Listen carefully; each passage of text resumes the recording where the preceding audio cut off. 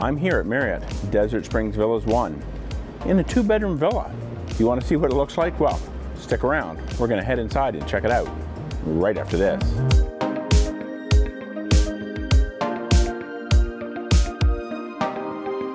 Hello and welcome to Destination Timeshare. I'm Jeremy. Now before we head inside here and take a look at this 2-bedroom villa at Marriott's Desert Springs Villas 1, well, I want to introduce you to my friends at Red Timeshares. If you're looking to stay here at this fabulous resort, even considering booking one of these fantastic units, well, you're going to want to head over to Red Timeshares. Check out their confirmed reservations, and you can even book online with them with no additional booking fees. So check out the description box below, the first pinned comment, or even scan the QR code here on the screen to head directly over to Red Timeshares. So let's head inside here and take a look at this 2-bedroom villa using this golden key. But not before I thank Red Timeshares for sponsoring this video.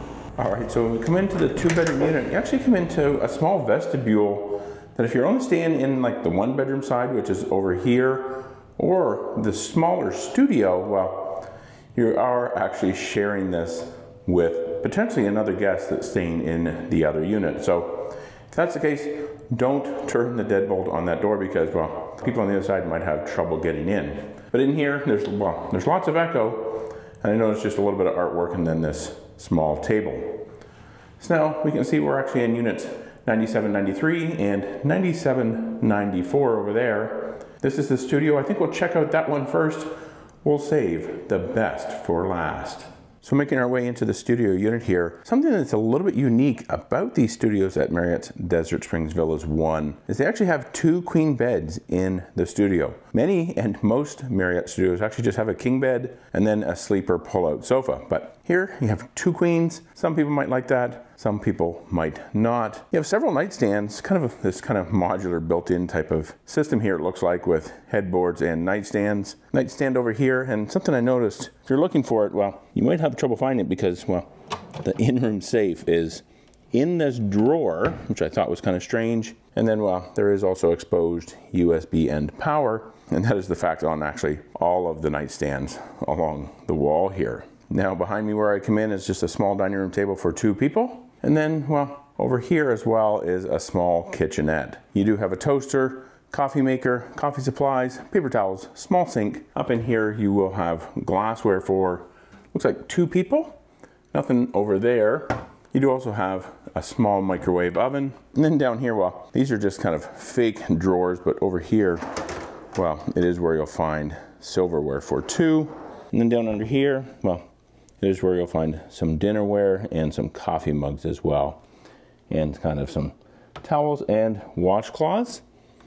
And then over under here, well, you're going to find some kind of kitchen supplies and laundry detergent there as well. Now something else that's nice about these studio units, well, they actually have kind of more of an apartment-sized refrigerator. So a little bit bigger refrigerator, so a little bit more room in here. It looks like maybe some wine bottles can go up there, maybe even just some soda. So lots of room in this refrigerator versus some of, or even many of the Marriott studios that just have kind of a bar-sized refrigerator. And then there's even a freezer down here. Now something I noticed, it does say it has kind of this ice bank. I thought one of the ones we stayed in before, we've been in a studio unit here in Marriott Desert Springs Villas 1 before, and I believe it had an ice maker, but I can't find any type of ice maker in here or way to turn that ice bank on. So it may or may not actually make ice. And then over here beside the refrigerator, well, you do have kind of just a small closet. You're gonna find an iron. There's an ironing board over there on the other side. Just some room for some storage. Then coming in here a little bit more, another look at the bed, some artwork. There is a small patio out there. We'll take a look at that here in just a moment. But here you do have a television kind of up above a small chest of drawers. And the television, well, it's kind of a little bit off center from the bed, but good thing is, well, it does kind of swivel there as well. So you can pull it out and aim it towards maybe the bed that you're sitting or laying on. But now kind of making our way into the bathroom area, well, you do have a single vanity here. You do have also a makeup or shaving mirror on the wall. Some windows here that are also closed, which is probably a good thing because those kind of just look out towards the parking lot. And then you also have a garden tub here. No jets really, So just a place to kind of soak. And then also here connected to this is another bathroom. So it's really nice. Another bathroom here, plenty of towels, and then another single vanity here. So you kind of have that split dual vanity, which you don't often see in a studio unit. So these actually kind of have really nice separate little bathroom area. And then in here, actually a walk-in shower. So pump, shampoo, conditioner, and body wash. So that is the studio. Now let's go out here and take a look at the patio. Just a small patio when we get out here, so let's open this up. So yeah, not too big of a patio. You do have 2 chairs and a table, and I also noticed they have electrical outlets out here as well, so that's definitely a good thing.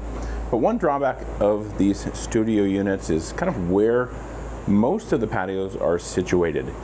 If you're in most of these units, well, they're going to be facing the parking lot. You might be able to see them over there on the other side in some of those other buildings as well. They pretty much all face the parking lot unless you're in an end unit. Then, well, the studios face the golf course. Those ones are actually few and far between, so more often than not, if you're in a studio and you want to use the patio in the studio, well, you kind of have this situation here where you have this big concrete wall.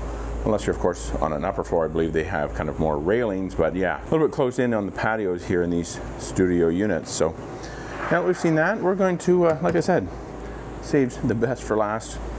We're going to go over and take a look at the 1-bedroom. Okay, so as we head into the 1-bedroom side of the 2-bedroom villa here, there's just a quick tip I want to give you, because these doors, obviously, and the vestibule kind of cut off access between the studio side and the 1-bedroom. And you really don't want to have to take your key if you're moving between the units. I noticed they don't give you any kind of door stops here to prop open the doors or anything like that. But the doors do kind of just lightly close, so you can do that, but they still might accidentally kind of slam shut. So something I noticed is you could potentially use this bolt lock, but I noticed that that doesn't turn. But what you can do then is instead just push this little button here down at the bottom, and it takes that latch out, and then when the door closes, well, it won't latch completely, and you can use the 2-bedroom just fine. Moving back and forth, no key or anything like that needed.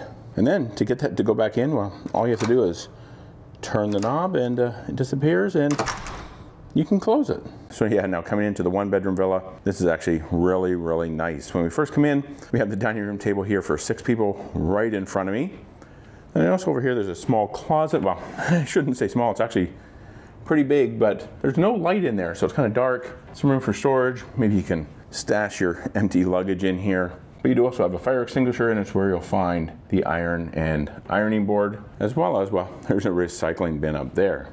And then now we actually have a pretty good sized kitchen. Quite impressed with the kitchen here. Seems like it's fully stocked with everything you need. And then, well, in here, you do have in-room laundry, so great to have that stacked washer and dryer.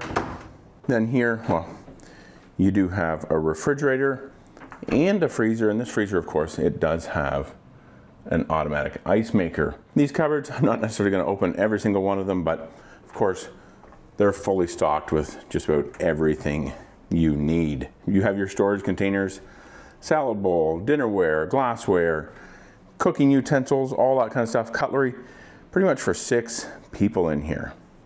So yeah, got a full range. You have a microwave oven there as well, your coffee maker, double sink, dishwasher. So yeah, really good size kitchen here, and then there's kind of 3 bar stools up against the kitchen countertop here. And now something I noticed is actually pretty unique here is they actually have the living room, and it's actually a sunken living room, something you don't see very often in this day and age. But yeah, a couple of steps here down to the living room. You do have a nice corner sectional sofa here, lamp here with a table, you have a coffee table, you have another side table. You do have some artwork here. And then also over here, well, you do have what is in fact a reclining chair. So really when you lay down, you can lean back and, well, it will recline. That's not even out all the way. So yeah, nice little recliner there. And then over here, well, we do have a television attached to kind of a nice mantle area here with a fireplace. Now it's not actually a gas fireplace, certainly not wood. They do kind of have these controls on here and you can kind of turn it on. So yeah, it does have this kind of little false looking fireplace. It might actually put out some heat. They do also have some additional controls here. I think that maybe turns the fan up, and then you can also turn the light on and off. So yeah, nice to have kind of that little fireplace there. They also have this little cupboard here, but there's nothing in it. I thought maybe at one point they may have had a DVD or Blu-ray player, and you might still be able to hook something up in there, maybe a Fire Stick, maybe an Apple TV or something like that. So there is an HDMI and electrical outlet right there. So now before we head out and take a look at the patio on the one bedroom side, we're gonna head up this way. We'll head in here and take a look at the bathroom. This is, I guess you consider the master bathroom of the full 2-bedroom unit. And you have a single vanity here, plenty of towels here on the wall as well, and another walk-in shower.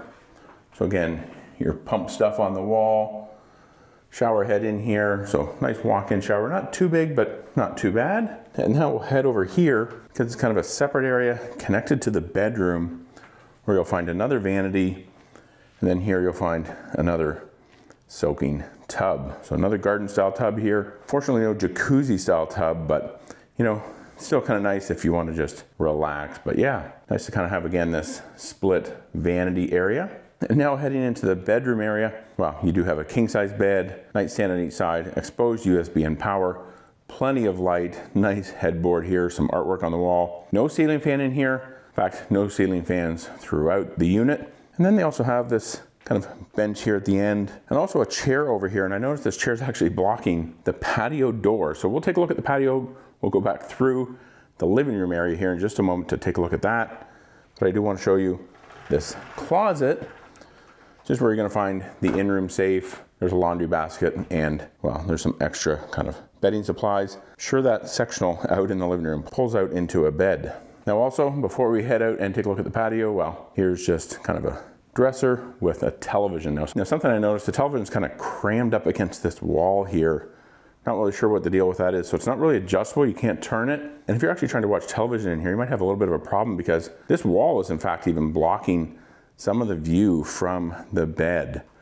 You really can't turn this, it doesn't move.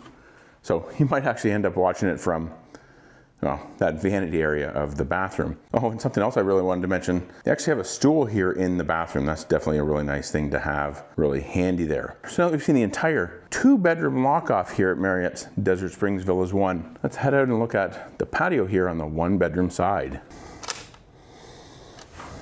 So yeah, this is it, the patio here on this 1-bedroom side. We'll start it over here. This door actually goes into the bedroom. So that was the one that was blocked by that chair. They do have a lounger up here. And then I notice over here they do have a patio table with 4 chairs, and well, there is also an electrical outlet down there. Now, of course, we're not really in the best location here. The main clubhouse pool is right there. A little bit noisy, a lot of people in the pool, but good thing is you can kind of take a look and see, well, how busy is it?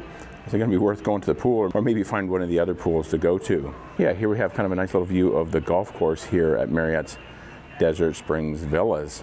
And I really hope you enjoyed this video. If you did, please be sure to give it a thumbs up. It really does help with these videos, helps to get out to a lot more people looking to come here to Palm Desert.